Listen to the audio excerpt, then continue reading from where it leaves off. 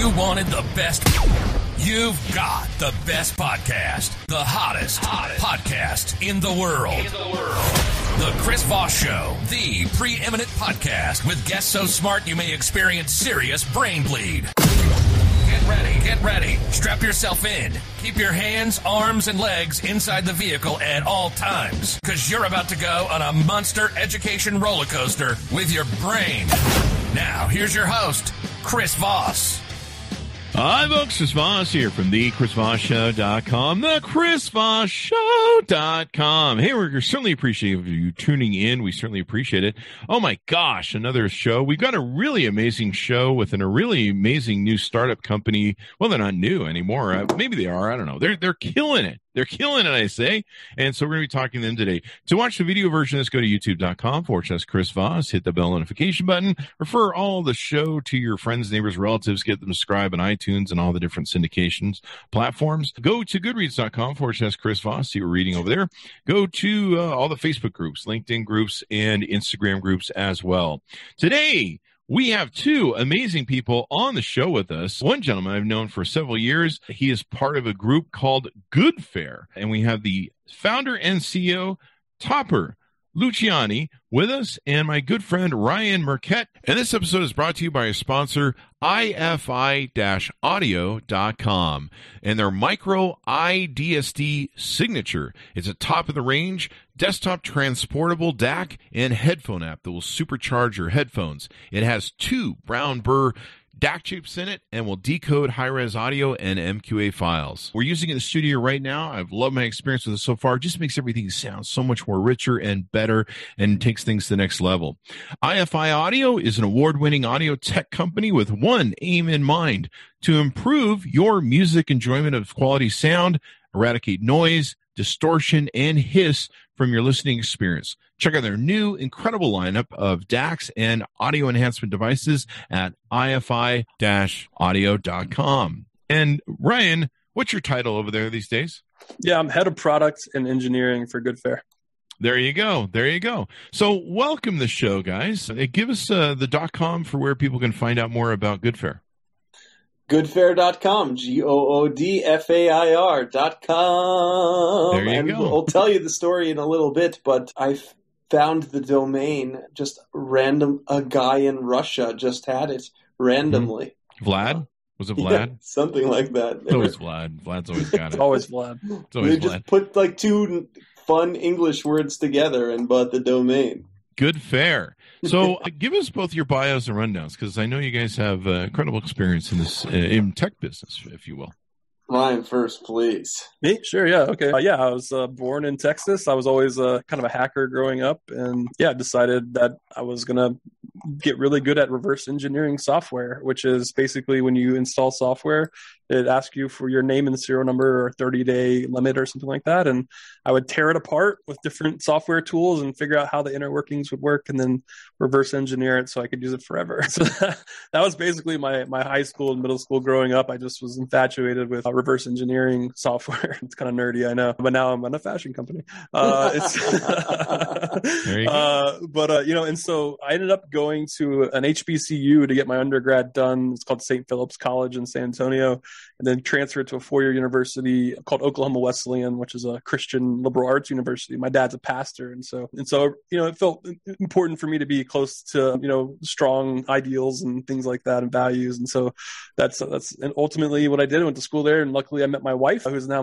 she was my girlfriend at the time, my beautiful wife. And, we have 2 amazing children together. We're in Austin. But, through that, I ended up getting a job out in the Bay Area and moving out to Berkeley right after school and working at a small startup called DotSpotter that ended up getting acquired about 6 months after I joined. It was totally the Silicon Valley episode of like, you move out to the Valley, join a startup, get acquired, and then assimilate the teams together and all that awkwardness of like, hey, I'm an engineer. Cool. I'm an engineer. Are you taking my job? And then, eventually that was CBS Interactive who bought us out, which is, CBS.com and CNET. They eventually bought CNET too. And they kind of threw us into the CNET building with the rest of those folks, and it was just really awkward for a while. But anyway, I ended up going to Facebook in 2009 and helping them launch the Facebook platform and the blue login button you see all over the internet. So I apologize for that.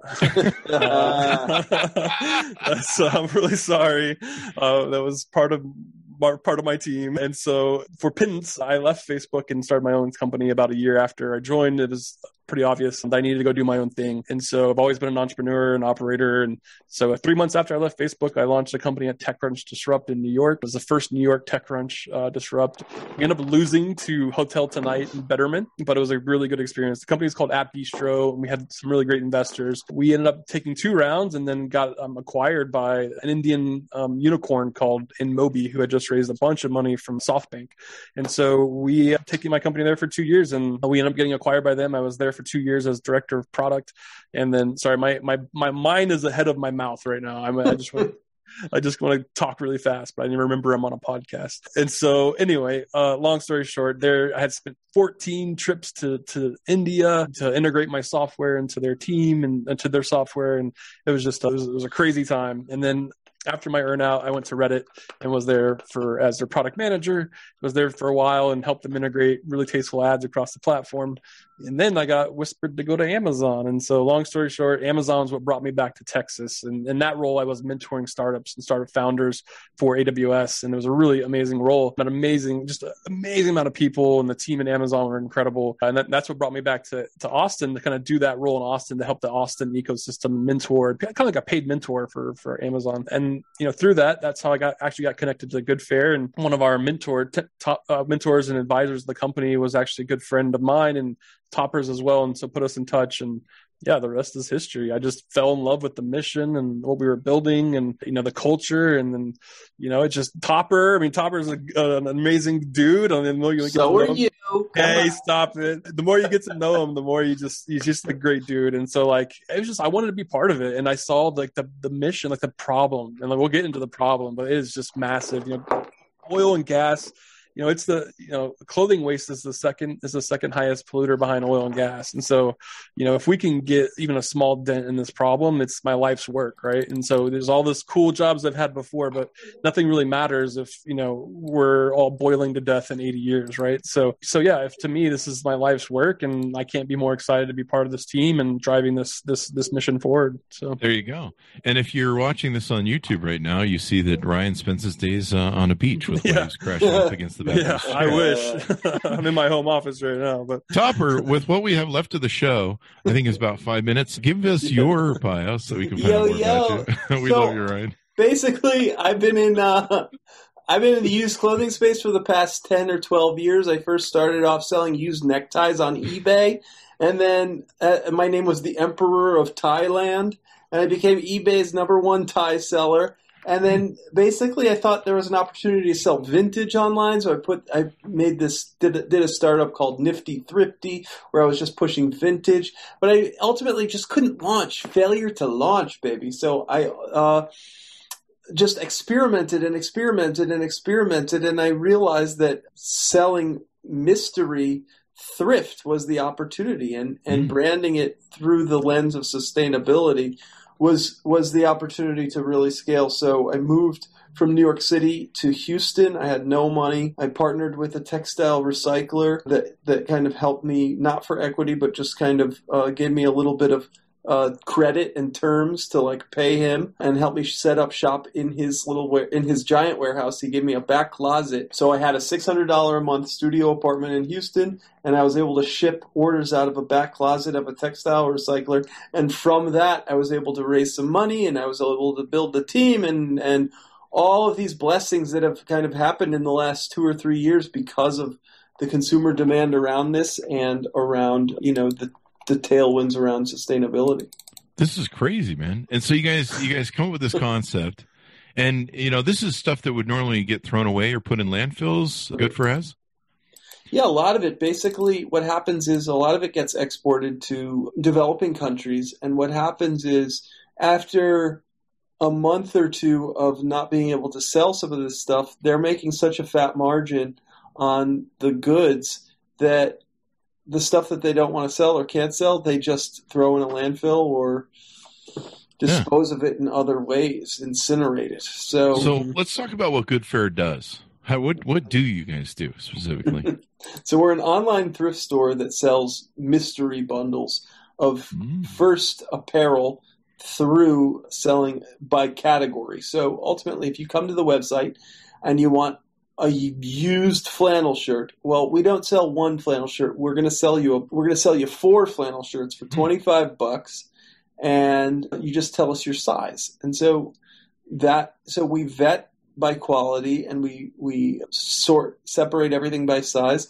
And so you've got kind of the thrill of the excitement of a mystery, but also from a business perspective, it allows us to scalably sell what's in the waste stream as opposed to cataloging every single piece with clothing that is not valuable enough to justify that level of investment. Mm-hmm. So you guys are saving it from landfills, and then I think you guys find gems in there, from what I understand, too, as well, don't you? Absolutely. Ryan, would you like to speak about the gem? Yeah, I mean, like part of the process is when we rip open these bales, like the ones you see behind Topper, we find, we categorize the items into vintage, thrift, and discount. And the vintage items are, think about it, they're actually waste. Like they're usually the oldest part of the bale. There might have a small hole in it or a small tear because it's so old, but it's actually the vintage and they're actually worth the most. Brian, I didn't show you this one, but since it's fun for a podcast, so we found this. I found this in the vintage area today. It is a T-shirt from a whorehouse, and it says Mustang Ranch, where quality keeps them coming, and it's from 1983. Quality control supervisor of the Mustang. Quality control. Oh my gosh! I think what made me excited was Ryan was telling us about how you can find like old cool T-shirts, like Metallica. I'm a big Metallica. Oh yeah. And so like, we pulled out a freaking Iron Maiden T-shirt from 1983.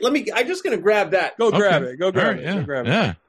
So but think about it. Like these T-shirts are the ones that, so from our suppliers are the textile recyclers, and what they're doing is buying from the Goodwill and Salvation Armies, who get so many donations on the weekends. They just throw it all into a semi truck, ship it to Houston, and then our suppliers get the raw donations, categorize it for us, put them into the bales, and then they don't understand that an Iron Maiden shirt from '83 is worth $250, $300, $500.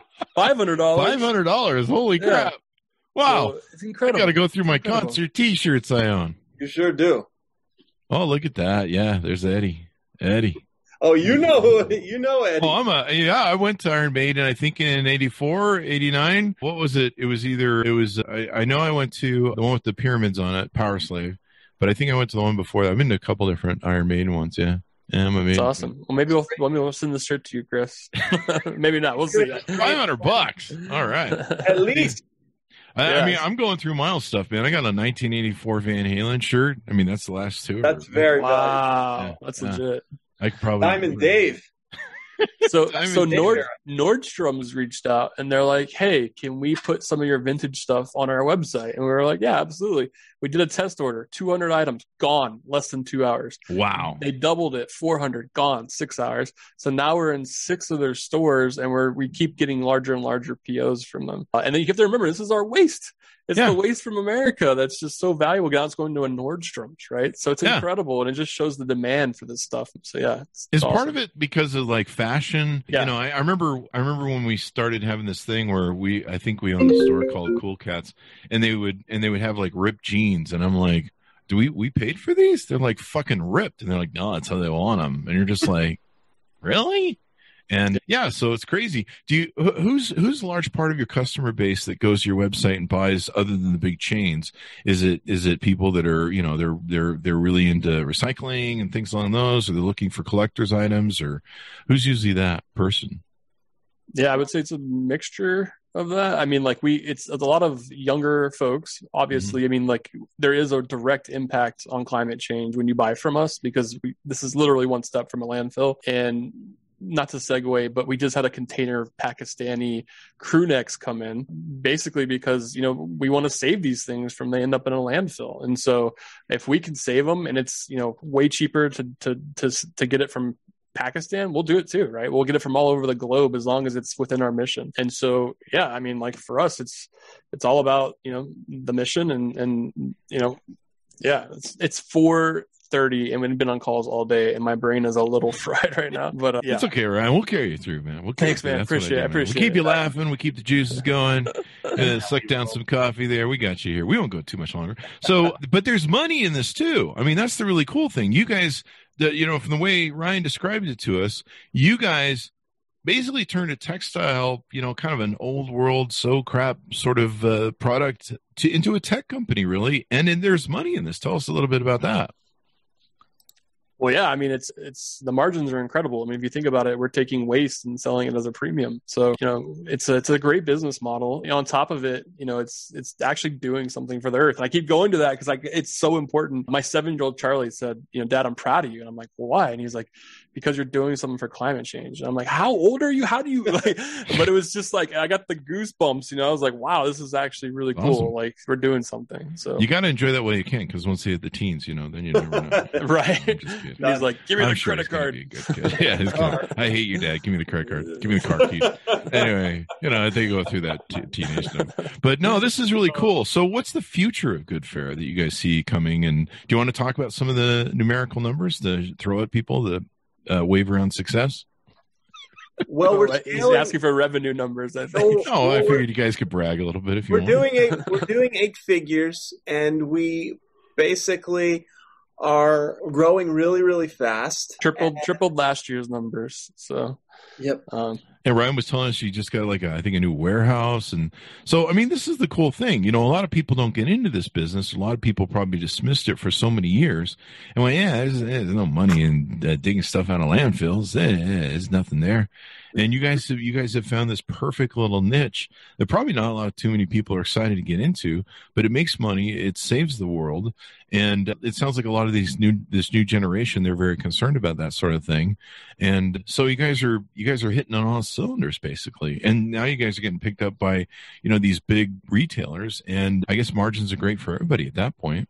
Mm-hmm. Topper, do you want to give the Chris Voss audience the big vision? Yeah, so without giving away too much, obviously. Yeah, so ultimately, the thrift industry is growing at 6% a year, which is significantly faster than traditional retail. Wow! And we see a dream that a vision for GoodFair is well beyond adult apparel. We see a world where GoodFair is disrupting Amazon one day when people are wanting to shop secondhand before they're shopping new.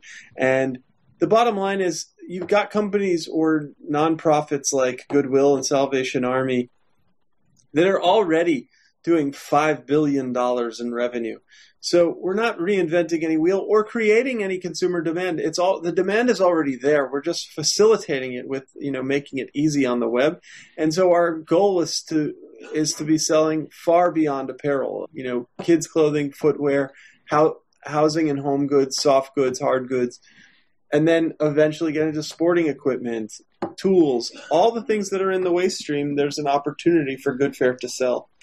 That's a brilliant vision, because I remember we used to just go dump everything at up here in Utah. It's the Desert Industries that's run by the Mormon Church, but it's basically their local Goodwill. In Vegas, there was always the Goodwill. We just go dump anything with them, and now they have people there that are like, yeah, we're not taking that, and yeah, we're not taking that.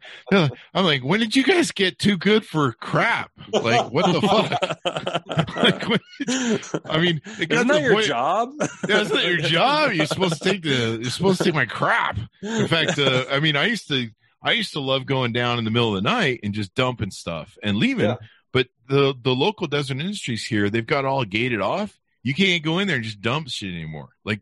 They're really high-minded about it. I'm sorry, but your crap is not good enough for our Goodwill.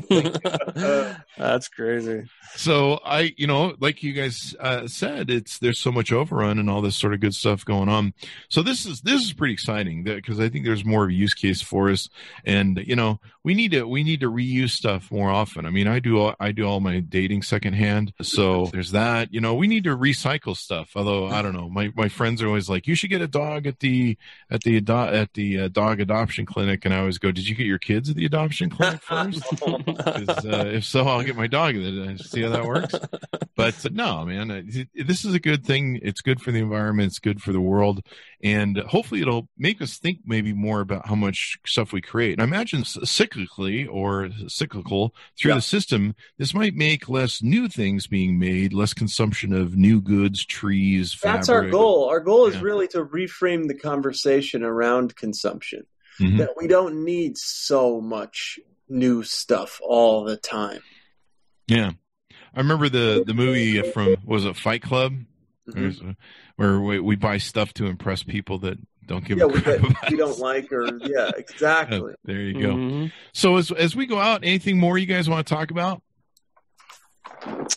Yeah, I don't know. We're just building an amazing company. We have a great team. We have a leadership team that's insanely just working their butts off. Let's just put it that way. And then we have a warehouse team that is just burning it on both ends. Working nights and weekends, and we're just the mission. We're all committed to this mission. And it's 20, 30 employees in the office, another 50 in the warehouses, and this is just day one. We keep saying it over and over again. Day one, and we're trying to build a generational defining brand. And if we're even just a sliver successful at that, we're going to have an impact on climate change. And really, that's what all this is for. And we're building a big business in the process, and that's awesome. But if we're just slightly successful in our first goal, then that's what it's all about. So, and I think it's really cool you guys have turned this into a tech business, basically. Well, there's a lot of tech to go here. I mean, we're automation in the warehouse. We're innovating, and a lot of the bundles. Think about everything on our site is a bundle. So we really had to think of how can we do inventory planning, forecasting, inventory restructuring, and all that stuff through Shopify by using bundles. And it's complicated, right? And so we had to put a lot of IP into it. So there's a lot of tech that's really enabling this to scale. And we think, we're going to be going out for a Series A soon. And, part of that capital infusion will be, using technology to really optimize our costs, to really unlock the margin even more, if that's even possible. But, there's a lot of margin, still on the table to be had. That's for sure. Maybe you guys can have AI machines that will figure out which ones are the Metallica shirts and all that stuff. Don't give away our roadmap, Chris. There you go. Well, me and Robert Scope, we talk a lot. He never shuts up about AI, so I have to hear about it all the time. But no, this is really nice, guys. I think this is really brilliant. Like I said, Ryan came into our clubhouse room and just blew up the room. Everyone just sat around and went, "What? You do what?" And they just were crazy about it. So they were excited to see this interview and hear it. And I'm sure people that aren't aware of it will check it out as well. Tell people where to go on the website to find more out about you guys. Yeah, so it's goodfair.com. There's an About Us section you can click on. You can also follow Topper on Twitter. He's got a tweeter. I got it one too. Topper, just search for Topper. What's your Twitter? Topper JL. Topper JL. Mine's just my last name. So find us on the interwebs. We're trying to do more clubhouses. If you can get Topper into a clubhouse, I'm sure he'd love to chat for a while in there. But yeah, we were just trying to get the word out. We've been so heads down just building the business that we don't do a lot of these podcasts or interviews just because it's, we have a call in 30 minutes with a guy in the West Coast. We just had one right. We were late because we had a VC call. So we're just so in the weeds that, we don't get enough chances to talk about what we're truly building. And most people think when they think GoodFair, they think, oh, they're just going into a thrift store and getting something off the shelf and then selling it to us. That's the complete opposite of what we're doing. To be fully transparent, there are times we have to do that, right? To get an order out the door. We just don't have that crew neck. Let's go get it off a retailer's shelf. And that does happen, full transparency, but that's probably less than 1% of our items in the warehouse. So that we ship out. So anyway, that's GoodFair, and it's a really cool story. And I just want more and more people to know about what we're up to. And, we're not going anywhere, and we're going to get bigger and bigger. And hopefully in that process, we can have a sizable impact on the climate. So. And what was really cool was I looked up your guys' TikTok. Holy mother of Judas. Oh, we didn't tell you the story. Oh, man. We have time? How much time? Yeah, we got plenty of time. I was just okay. All right. Well, yeah. So Topper, when I started, we were an Instagram, Facebook only kind of shop. And that did great for us. Still does great for us. But then I randomly I didn't tell anybody, I don't think. I just changed the thank you page to say, hey, we love seeing, your TikTok unboxing videos, because there was some apprehension internally to go to TikTok because we were doing so good on Instagram. I had no idea what it was. Yeah, we didn't know what it was. We still don't. And so I was like, well, let's just try it. Maybe someone will do a video and it will go viral. Maybe that's how it works. And so we kind of just left it alone. And, a month or two later, we started getting a bunch of organic traffic in, and we were like, where is that coming from? We thought it was Instagram. We thought it was maybe word of mouth. We weren't sure. And then one weekend, it was a Friday. I remember it was the Easter right as the quarantine was setting in. Everyone was like, okay, this is going to be awful for the next year probably. And it was that Friday. I remember we usually were getting about a couple $100 in revenue an hour, $500 or something. And it just shot up. Like in 1 hour, we were looking at like $12,000 an hour. And then like, we kept hitting refresh up to like 30,000, 40,000, 50,000. I was like, what is going on? And like, it turns out some video from a mom in South Carolina. What was her name? I don't know. We'll have to put it in the show notes. I'll give you her TikTok. We have to give her some love. Shayna, I want to say. Anyway, she ended up, watching this or putting on that video out, and it went super viral that weekend. And we basically did our seed round through customer revenue in like 3 days. There's so much demand. It was like, I want to say it was like 600,000 in like a week or something. Yeah, 200. It was 230 in a day. 230, yeah, it was insane. And so that was really what put us on the map. That was April of that year, and we just started scaling from then on out. We raised the seed and put the right people in the right place, hired an amazing leadership team, an amazing, operations team, warehouse team. And it's just been off to the races ever since. And it's been an incredible journey. I mean, we have fun every time. Like I can't wait to get up in the morning and like get on the calls with everybody. It's just so fun. Like on Mondays when people join our weekly call, I join first, and I'll put some music on. like I think we had some Kanye a couple weeks ago, and then this week we had Whitney Houston. I want to dance with somebody, and that whole everyone's all dancing in their Zoom, and it's just the culture that we're building is the culture I've always dreamed of working at, and I know it's culture Topper's always dreamed of being a part of. And so we're really selective about who we hire on a culture basis. So our interview process is down pat. We ask very culture specific questions, and then we're quick to let people go. Like if you're not working out, like unfortunately, like we have to make hard decisions quickly in this business, and so that's part of the game. And so we're quick to let people go and to make sure we're building the right team early on to really make sure that we're all on the same page, we're all on the same mission.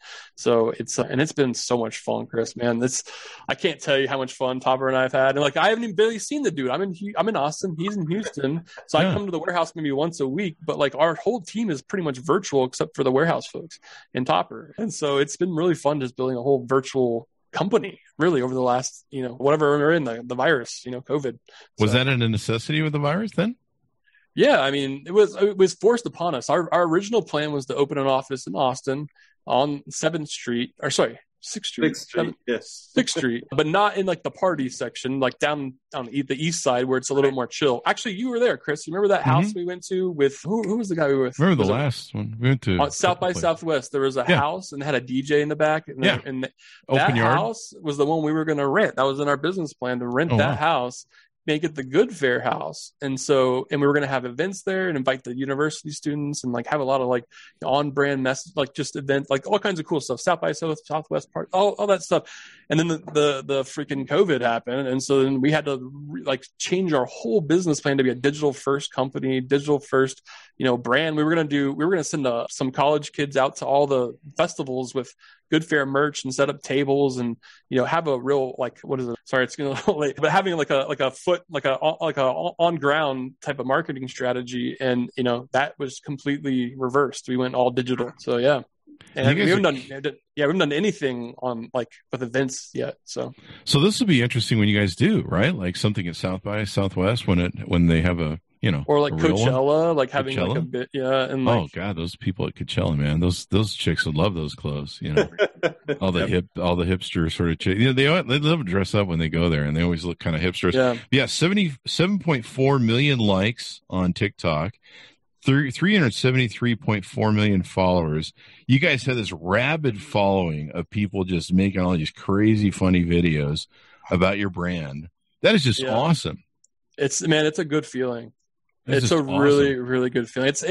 I think Topper, it's important for us to sit back and look at it because we're so in it, and like to sit back. Like we had a conversation with some VCs and they were like, "Oh, our son told us about you." We were like, "What?" Like that's amazing, and like we're still waiting for that random GoodFair shirt in the wild. I haven't seen one yet. I think Topper hasn't seen one either, but it's going to happen. We're already seeing our GoodFair stuff. Like, I forgot to tell you, we're screen printing GoodFair on Blink t-shirts and putting that into the mix as well. And that's helping with word of mouth. So like Topper's example there, he's wearing a GoodFair screen printed shirt. And so, so that gets out there. So if you search on like, Poshmark or any of these other sites that sell, thrift stuff, you'll find GoodFair stuff for sale, like a $30 sweatshirt. But to us was, a couple bucks to make. So it's just incredible. It's incredible. We're building a whole revolution. It's amazing. Markup's almost better than, making something new and doing it almost. It is. It is better. Yeah, it's better. Yeah. That's hilarious. You gotta love it. But it's good too, right? It's like a perfect business model, and we're doing something good for the earth. It's just like, wow, can it get any better? So that's amazing. I had my good friend Kara Golden, the CEO of Hint Water, on the show with her new book. Love Hint Water. Undaunted. Yeah, it's good stuff. And so we were talking, kind of the end of the show, we started talking about TikTok. And then after the show, for about an hour, we sat and talked about how TikTok. And I'm like, you really need to get Hint Water and your brand on TikTok. He's like, I don't know, it's for the kids. And you can see like the end of the recording, we started talking about it. And so I talked to her. I says, get on it. And I kind of told her how it kind of works. So I go over there to check the other day, and she's like killing it. She's even bigger than her own brand, Hint Water. Like Hint Water's amazing. Well, but she's just doing her, her little tips for business and stuff. And people love, her. She's awesome.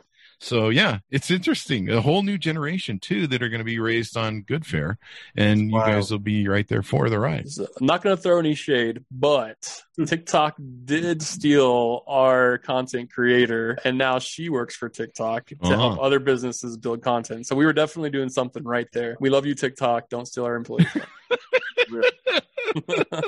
Well, there you go. Well, guys, thanks for coming on the show and spending some time with us. The people that Ryan came into in our clubhouse, like I said, were just blown away. They're just like, holy crap, and the numbers and how it makes sense. And you're just like, it's just one of those things like you just never saw it as like a big business sort of thing, and one that saves the world. So this is awesome, guys. Thank you. Thank you so much, Chris. That was super fun. Hey, thanks for having us, man. Thank you. Awesome. We'll spread the word, man. We'll get it out. So give us a word people can go look you guys up online, and we'll take us out. Yeah, goodfair.com is where you can find, where you can buy, the best quality used secondhand clothes. There you go. There you go. Save some money, save the earth, all that good stuff. Thanks, Mountains, for tuning in. Go to youtube.com/Chris Voss. Hit the bell notification button. Go to all our groups on Facebook, LinkedIn, Instagram. There's even one on TikTok. We're trying to, get our thing on TikTok going there. And also go to goodreads.com/Chris Voss. Thanks for tuning in, and we'll see you guys next time. Awesome. Thanks, Chris.